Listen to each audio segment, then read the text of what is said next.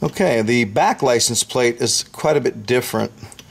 It has a piano hinge so that it can, you know, swivel up and down real nice. And of course the wiring, Lou has it going over here up to the electrical, and then he has a little pivot pin here with a threaded rod, and it goes up to the mechanism, which is up underneath the bedwood.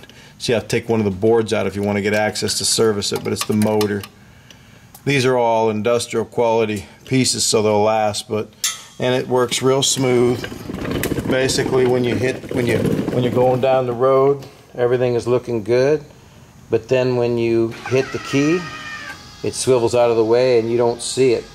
The back, you know, when you get in a parking lot or you're, you know, going to show the vehicle, everything's nice and clean. So, and then when you hit the key again, it goes back down, nice and smooth, front and back. Pretty cool.